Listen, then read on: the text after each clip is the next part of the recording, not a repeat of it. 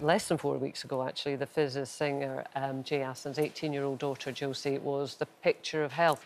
But after a sudden onset of what turned out to be bacterial meningitis, Jay was given the shocking news that Josie only had a 50-50 chance of survival.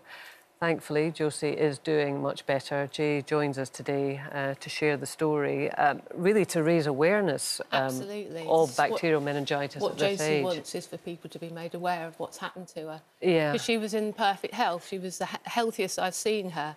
And she was on, like, a bit of a fitness kick and just looked glowing. And then literally overnight, well, we nearly lost her.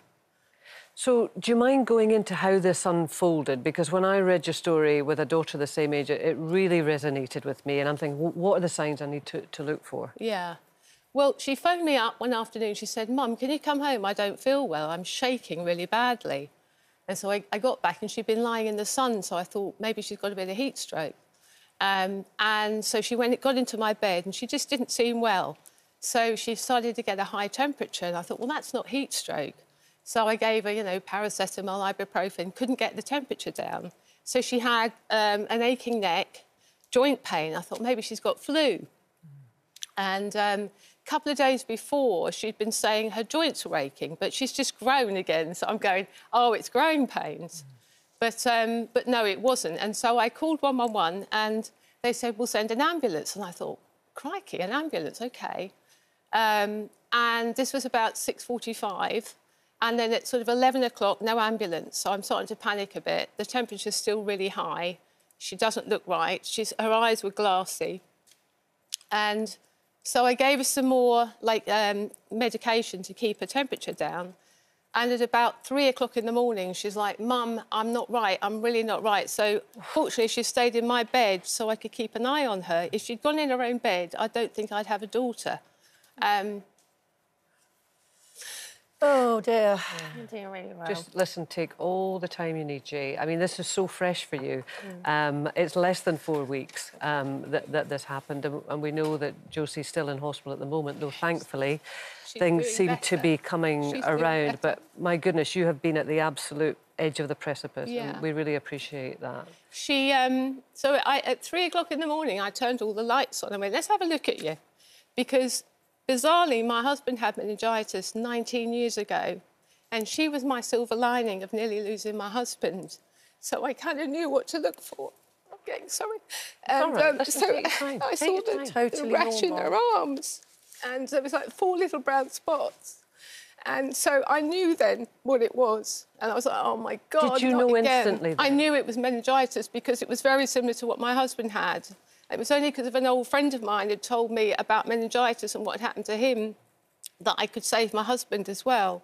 So, different rash, but presents very similar. Because Josie's rash was more like a blotch, like a bit like a Dalmatian spot, and my husband's was like a blister with a dot. I think we have... Do we have a picture of... Oh, my goodness, but it wasn't like that when you first detected it. I mean, it's very advanced there, isn't it? And then by the time we got into A&E, I drove her there. Obviously, the ambulance never turned up.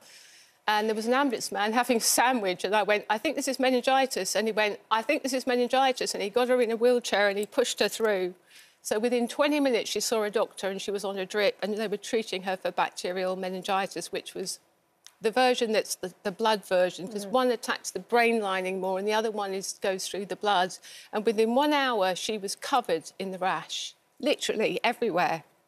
And then was she still conscious at that stage? Yes. She was. Because she must have been scared.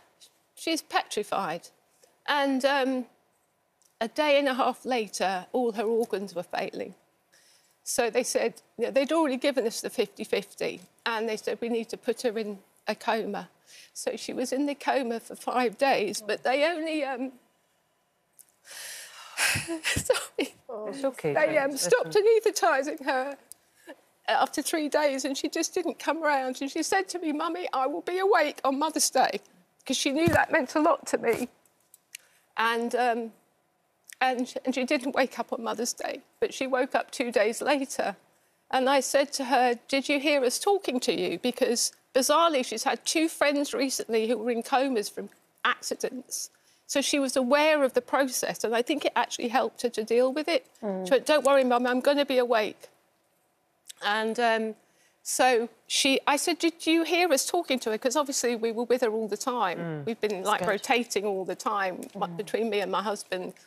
And she said, no, I don't remember anything. But I said, what was it like? And she said, Mum, I was floating in the universe. I could see all the planets.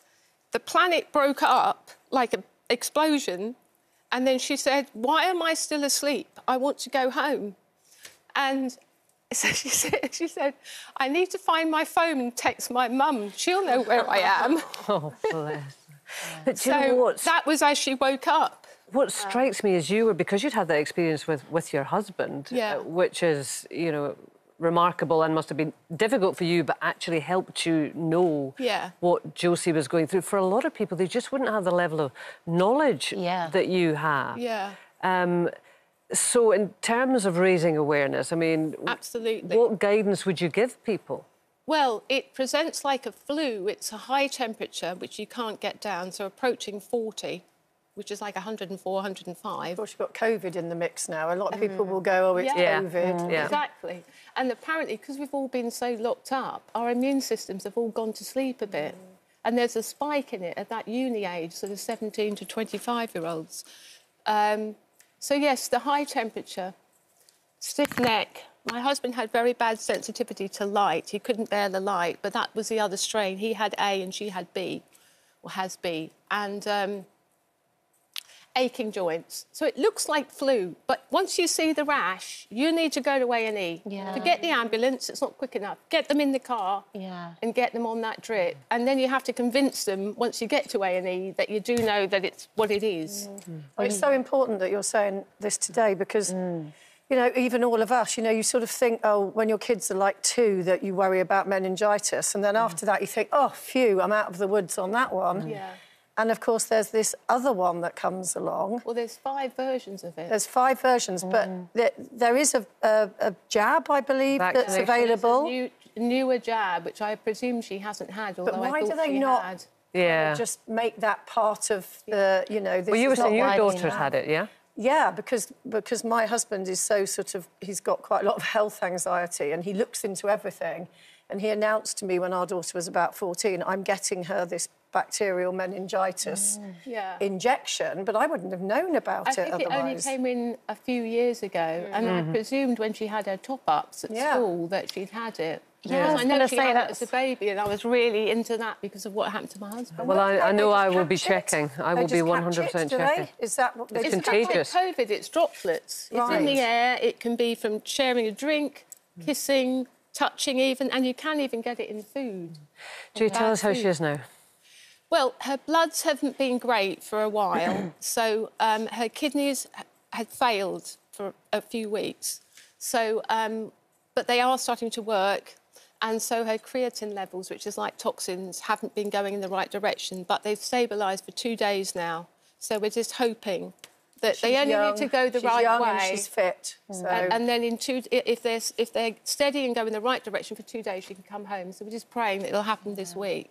Well, you're helping lots of people, This message of acting speedy, like, that's going to save a lot of people's lives, and I think it's really great that you're able to come on here and do that. Thank you very much. And thank you, ladies, for letting me tell people about it, because I wouldn't want it to happen to anybody. Very, very important. No, really, you know, our thoughts are very much with you and Josie, and we have a graphic here, and just to run through the signs that people could look out for: a high temperature, cold hands and feet, vomiting, headaches, fast breathing, a rash that doesn't fade when a glass is rolled over it, stiff neck, muscle and joint pain, sensitivity to bright light, seizures, drowsiness or unresponsiveness. So it won't be all of those symptoms necessarily, but, you know, look out for those.